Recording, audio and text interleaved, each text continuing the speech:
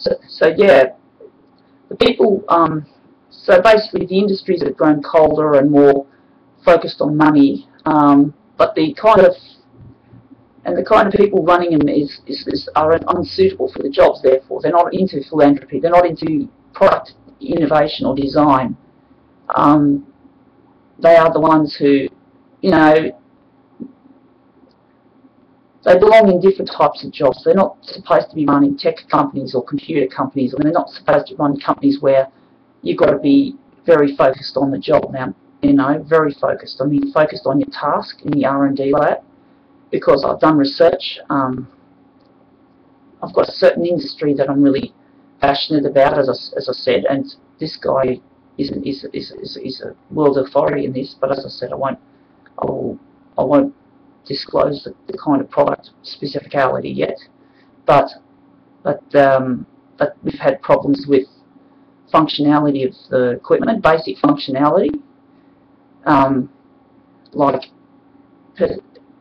amateur research has been conducted, you know, real-time amateur research, unpaid research.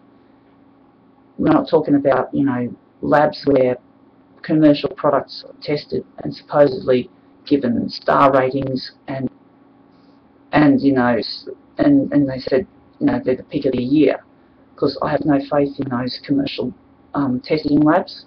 I'm a person who believes in the old amateur spirit of things, you know, like what goes on in the 70s and in the 60s, where things were often patched together on a shoestring budget, because the innovators, the nerds and the geeks, are the ones who are the most resourceful.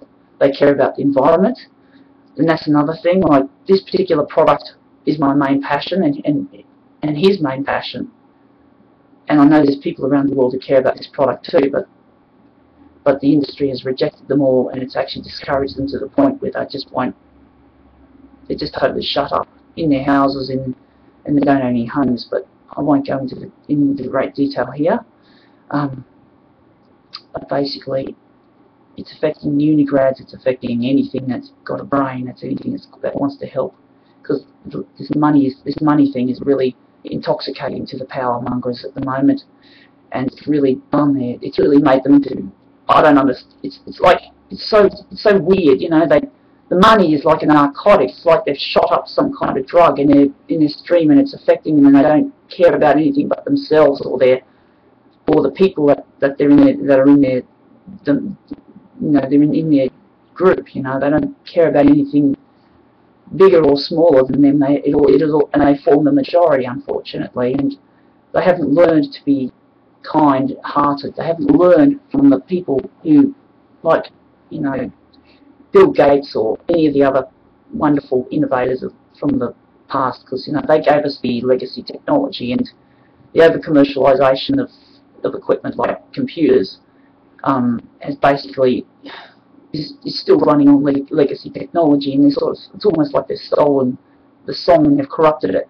They've corrupted the technology and made it plasticky. They've added more chemicals. They've added a certain amount of simplicity with confounding complexity.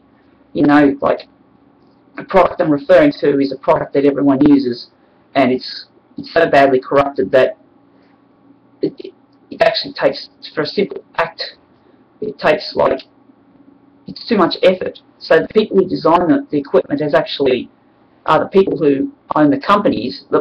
You know, the IQ range is the 90 to 110 banding, the regular types of people and they're the ones who are implicating this mess. And then, of course, they're the ones who use the equipment as well, and then when they use it, it's like they're commenting on each other's work, on the work of their own kind. And you hear them, and common terms I hear is like, oh, technology this, technology that, as in negative references to technology. Oh, technology's so bad, it's so rotten, it's so horrible, it's alienating, it's cold, it makes people angry. And that's truth, it makes people angry. It's not designed with passion or any integrity anymore. It's designed for the dollar bill, and that's what the dollar bill makes equipment out to be. An absolute joke, and it's not making me laugh. And it's not making a lot of people laugh. There's a lot of people who want, you know, could range from anything, computers, gaming equipment. It's everywhere. You know, you can't thing is, I'm trying to create some kind of cohesion here, but I don't seem to be getting any replies to it, because people who are geeks and nerds don't seem to have a voice. I'm trying to be a voice for them because they don't want to speak. It's really sad. It's that bad. That's how depreciated they feel, to the point of depression. It's so awful. This is part 2.